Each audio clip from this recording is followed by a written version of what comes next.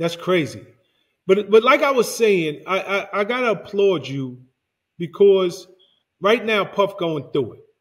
Um, it's no way to sugarcoat that. He's going through it. He's not having the best month.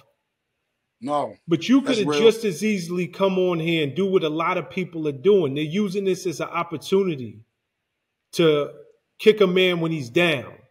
So I gotta say, I Right, respect the fact that, yo, Prez, I can only speak about my relationship with this man. I can only speak right, from the right, standpoint right. of the interactions I had with him. That's it. That's all. You see a lot of people, my band members, speak out and how, it kind of, left them in, in a bad position. And, I don't want to talk about that because that's, everybody say that. That's their truth. And that is. But I'm just telling people my thing. And I'm not just going to, just because everybody's stoning this man, I'm not going to use it as opportunity to stone him also because that's not how we carried it. That's how he carried me. And even though the business didn't go well and I didn't come out with, the quote unquote standard bad boy album solo, that man gave me two opportunities to change my life. And I was living in Philly 25 years and not one Philadelphian gave me that opportunity. That's real. See what I'm saying? That's real. That's real. Feel me? Yo, what do you say when you see somebody like Freddie P, go on live and he's crying and Fred don't like when I speak about him on these interviews, and out of your respect, I'm gonna just leave it at that. But I will say this: like I said, everybody's story is different. He feels a certain way. Babs feels a certain way. Sarah feels a certain. Chop feels. Dialine, me. We all got our certain type of way we feel. The way he expresses it is the way he's expressed it. And as a disclaimer, I'm gonna handle it the way I'm handling it. He gonna handle it the way he handle it. He gonna deal with it the way he deal with it. That don't mean I gotta go out in a blaze with that man because he feels that way. And we was all, and to some extent, was did in a certain way which wasn't ethical. But I'm not going to run out in a blaze of glory because of it. Because I got other things to worry about and other things I cherish. Yeah, I love music, the fuck out of it, but will I just go to jail because of it? No. I'm smart. I know how to do other things. I know how to get money other ways. Music is just a big part of my story, and I'm good at it. And and it helps me, spill into other business adventures by being a public figure. But all in all, I think, we had enough time to recalibrate and get it together. And that's just basically from my standpoint. But I'm not going to sit by and just watch nobody say something and be like, yo, you shouldn't feel that way. Nah, I can't tell you how to feel because I'm not in your mind, in your body. And I'm not in your heart. So I can't dictate the way you should feel. Do you believe that there's a bad boy curse? You got people running around, and this is coming from within the camp, not just people outside. Like, yo, there's a bad boy curse. Do you buy into that, or you just think every man got to be responsible for his own actions? Um, Puff, I ain't gonna lie. Puff told me that when I was up there. He's like, man, you got the curse of the band on you. And I'm like, Puff, what the fuck does that mean? I'm like, I'm really doomed if you saying that. So it's like my whole career been an uphill battle. Like I said, I dug myself out the hole. I dug myself out the darkness. Nobody else did it. Everybody kicked me when I was down. It's just Puff is more successful, more established. So it's going to be more heightened. It's going to be more highlighted. But I've been through the same things. Not to the point where the allegations that he made and the extended allegations. I'm just talking about personally attacked for not being successful and not making it from the hood. And I had to live with that on my back for 20 years until I finally reevaluated my situation. Like, it start with me and it's going to end with me. Yeah, Puff was a good vessel. That was a good person to meet. But I love music. So if I can't get on this fucking camera, on this phone and rap and just show people what I can really do, then my name ain't what it is.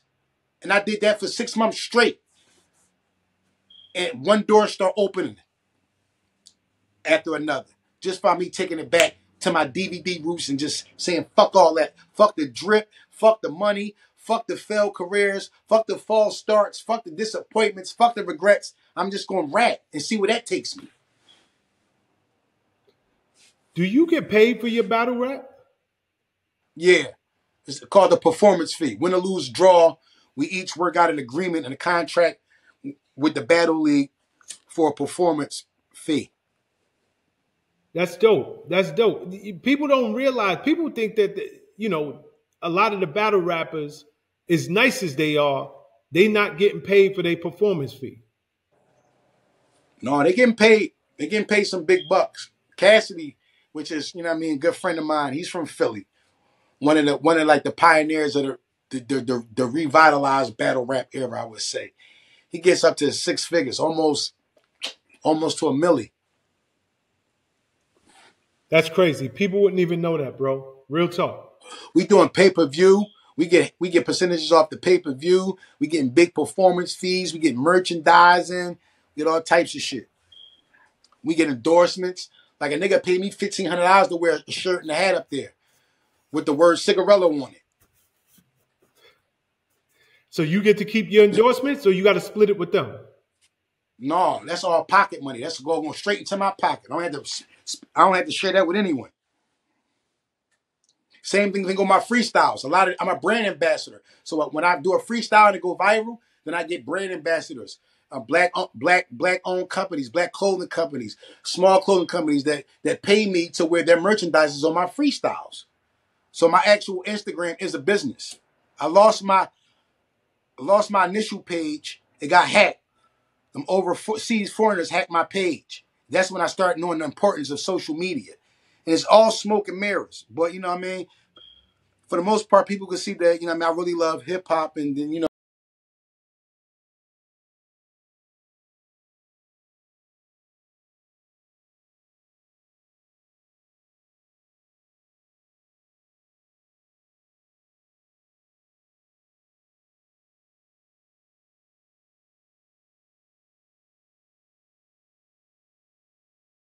tell you I'm going to shoot you and kill you and fuck you up and then go make a record. You know what I'm saying? That'll sell. I did both. Before I let you up out of here, you've had a very up, down, and everything in between career. If you could go back in time, what would you change? I just would be up there. I would be up New York more. I just probably would have stayed up there instead of going to Philly, wasting time with niggas in Philly telling me about this and that when they really couldn't do nothing for me but follow my lead and what I was doing and just have an input on what I was doing instead of being, there on the ground level with me, actually making the moves. Just stay up around puffing them. Not even give them no breathing room. Just my whole experience up there just with them. Because I know what Philly was waiting for me. And the more time I spent in Philly, I found myself getting away from what I really wanted to do. I gave Philly 25 years. So giving it any more time, even though it's my city and I love it, this is my career choice.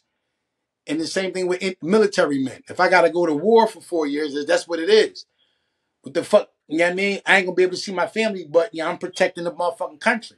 And that's just what it is. And I feel as though I spent too much time being in Philly or being other places than being in New York, really, really, really, really being around the professionals and the playmakers like I should. Yo, with that being said, brother, I appreciate this conversation. Real talk. I appreciate sitting with you. I was there when I wasn't there when your career started in Philly, but I was definitely there when the world came to know you through that whole MTV thing, man. I'm proud of you. Just keep up the good work, and I love that you are going back to your roots. You just spitting flames, and because of that, it's starting to take you to the new heights in this whole rap thing. So keep up the great work, man. Like I'm proud of you, and I appreciate you sitting down with me. One love, brother. What's up, guys? Thanks for sticking with me to the end of the video. Truly appreciate you. If you like anything you heard here today, go ahead and hit that subscribe button. And if you know anybody that can benefit from this message, feel free to share. Peace and love. Make every move a power move, and I'll catch you all on the next video.